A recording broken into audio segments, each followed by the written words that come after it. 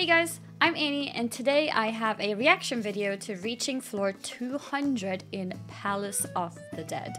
I'm still relatively new to PotD, but I had an awesome group with me here, so we actually made it.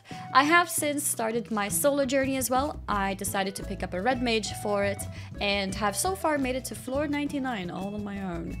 Maybe one day we can become a necromancer. I hope you enjoyed the video, and if you do, don't forget to like it, comment and subscribe to the channel, and also don't forget to hit the bell to not miss any future videos. Okay, we're role-playing now.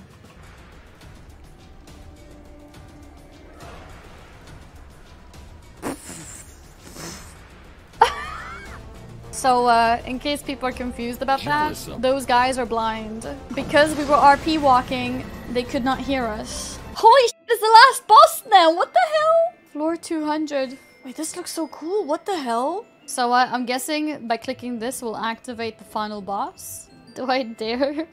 Yeah, it's Nidhogg's eye. Is it gonna be time to touch the ball? Wait, let's do a ready check. I guess we're touching it.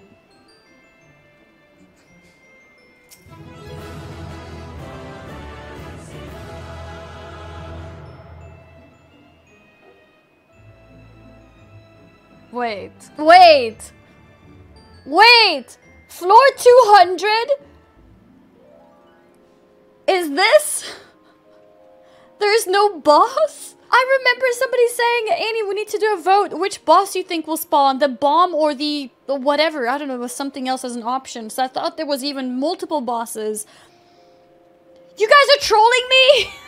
I forgot what he said. He said like, Annie, let's vote. Let's do a prediction. Oh my god. Oh my god. The final boss is the friends that we made, guys. Chilling together here on the bench. Unbelievable. What? I got so trolled. Oh my god. Okay, well, that's really cool. I can't believe it. I was so certain that there's a boss.